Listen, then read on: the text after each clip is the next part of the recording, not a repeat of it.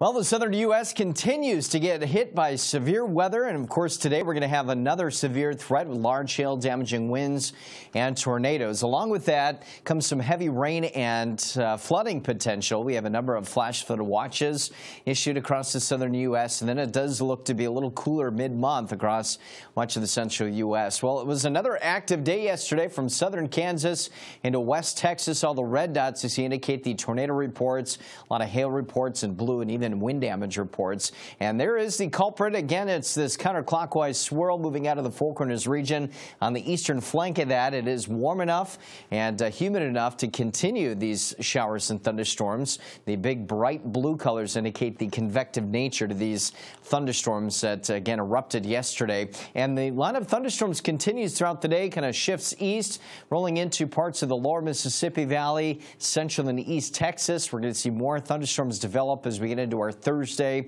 and the heavy rainfall potential is certainly there of 5, maybe 7 inches over the next 5 days in those areas. But just over the next 3 days, we're looking at the potential of maybe 4 to 5 plus inches under the Houston, Galveston region.